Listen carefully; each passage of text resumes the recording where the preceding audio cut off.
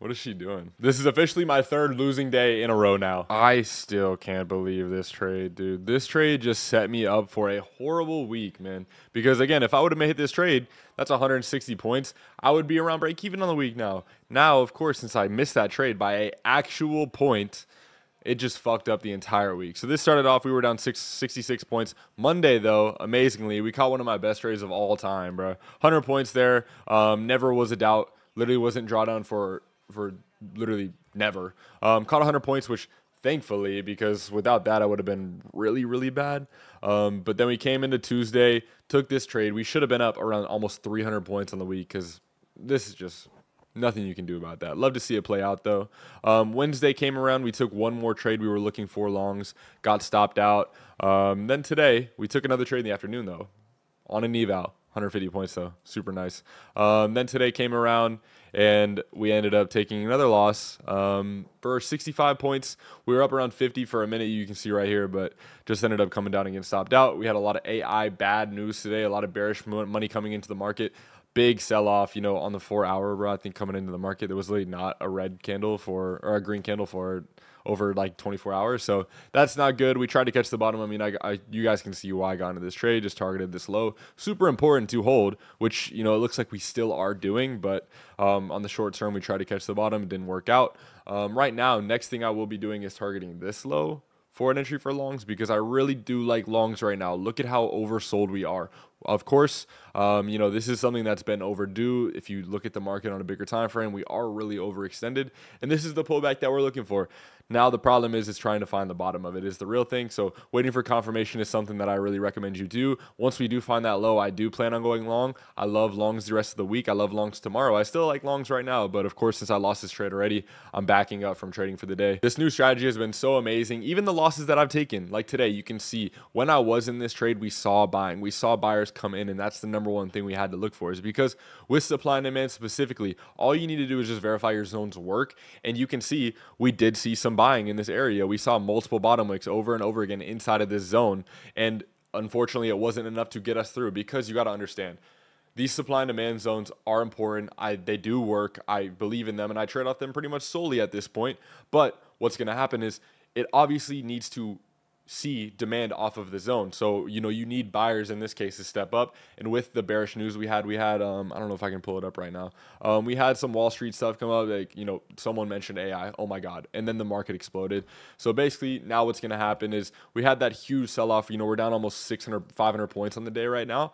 And, the bearish sentiment just took control. So these supply and demand zones are going to work, let's say on a normal day of price action. But in this case, with this big news coming in, that's going to trump any PA. That's going to trump any setup. And, I still tried for a setup. I love the RR. Full TP would have been around 250 points, but I don't think I would have held for that long. We saw the pop-up that we wanted. We were in this trade for, 30 minutes or so, which is a good amount of time. So everything checked. Everything was amazing. Just didn't play out. And that's okay. And, trades like this, we take the perfect setup. We take everything exactly how we do, exactly how we back tested, and I'm never going to be mad about this trade ever. We had everything going our way. We took a perfect trade. We have a great RR. Everything was perfect. It just didn't go our way, and that's just going to happen. That's just part of the game, and you guys need to understand that. Don't get so, tunnel visioned on your losses. It's okay. As long as you took a correct trade, you took a trade that checked all your boxes, exactly how you back tested it, you should have no problems ever taking a trade like that and losing. This was another trade we took. I was trading off of a previous zone I had. You guys can see. Let me go on a bigger time frame for you guys just to help identify this. But I was trading off of a Friday high. Maybe the hourly was a little too much. Let's see. Where the heck are we? Okay, yeah, you guys can see. I was trading off of this high right here. I closed it off because I changed those, but you can see we're trading off this high. We were looking for longs above this just because basically, again, we were trading off of this area right here, and we finally broke above that, and now this is going to turn into demand zone because that's how supply and demand zones work. Break the supply, turn into demand, and that's what I wanted to see. Big pop up, break the resistance, come back down, look for a retracement back up, and it was good RR. We took the trade, targeted this high right here. I think it was around 150 points. Let's see. Nope, it was only 100.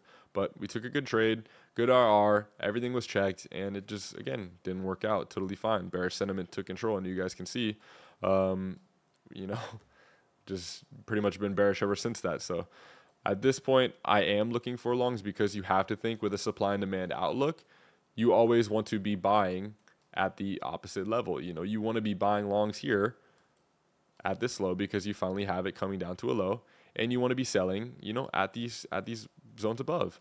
So that's one thing that I have completely changed from when I used to trade, you know, scalping, is I would always look for continuations. I would already look for the move to be happening and trying to continue that. So like imagine this was on the 15-second, I would be looking for shorts because the sentiment is already bearish. I'm just trying to, you know, get a little bit of the bread, you know, like get a little bit of it, like pretty much just riding the momentum.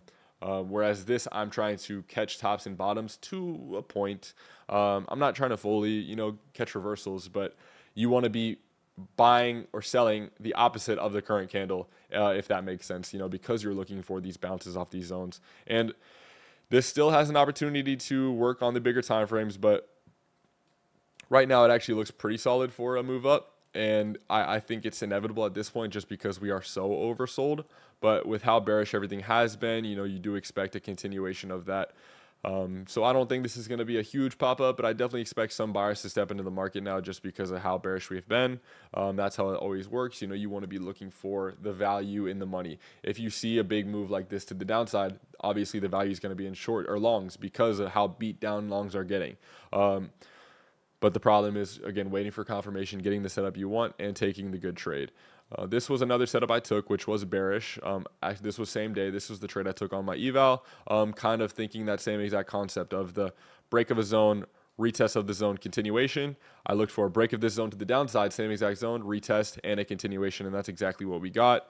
I could have fully targeted 220 points, but market closed, and I pretty much got off for 150 on the dot, so that was great.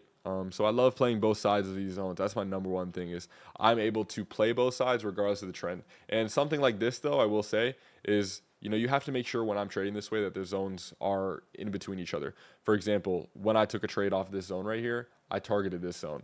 And if I, you know, let's say price was above here, you know, I don't really have anything to target. That's the problem. And so it's you kind of want to see some sort of consolidation out of the market. You don't want to see anything crazy like this, just breaking through zones.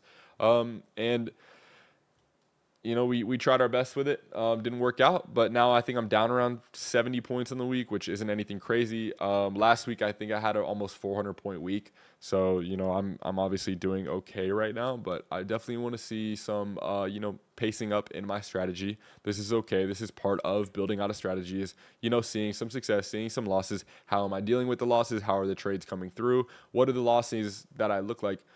Or what do the losses look like that I'm taking bad trades on? For example, today we had a loss, but it really wasn't a bad loss in my mind. This obviously was one of my worst losses ever, in the aspect of I shouldn't have taken a loss. But if you actually are looking at the reality of it, it was a good trade. I was on the right side. We just got, at that point, you get unlucky, you know, catching such a small sweep like that. So that's obviously a good loss. The trade I took yesterday or today was a good loss. This trade, little bit unfortunate. I got into it right before market open, and you know, market opens up, a lot of volume comes into the market, and we just caught the wrong side. So that's the only bad thing about that. But the trades that I have taken all have been super good. I love the style. I love just being able to look for those bigger moves, catch those big trades, and then, you know, set up my orders and just leave my setup. So, you know, it's going pretty good, man. But, you know, obviously we're dealing with the ups and downs of the strategy, and I'm trying to perfect it. I'm trying to find my entries to make them a little bit smaller. I'm trying to find the perfect thing to do depending on how pre-market looks, how intraday looks, how everything, how the previous day looks. All these things I'm just starting to get a little bit more conscious of and what to expect every single day when I'm trading this way. But honestly, things are going pretty good, man. It's just, you know, obviously dealing with the ups and downs of building out a strategy. Maybe you're doing the same thing as I am right now, kind of tweaking some stuff, and it's okay. You know, just because I've had a red week so far doesn't mean that this doesn't work anymore. It's just, you just have to hypothesize what's going wrong. Why am I taking these losses? And if you really look at it, I would still be I'd be up on the week pretty nicely if that first trade or if that second trade hit, you know, where I would have hit TP. So it really just comes down to, I wouldn't say bad execution, but maybe just something out of my hands. And that's exactly what happened with that trade right here, where I got freaking wicked out. You know, we're just kind of playing with things, you know, closer we get to the election, all this stuff going on, price action. I think he's been pretty good, but we'll see how everything turns out. But honestly, I hope you guys are having a good day. Hopefully, you guys are doing all right. I'm okay. You know, it's Halloween. You know, my port is scared. I guess that's the only thing I got to worry about. But yeah, I just hope you guys have a good rest of your day. Be safe, man, and shit. Just keep trading, bro. You're gonna get it. You're gonna get it. I promise. Be safe.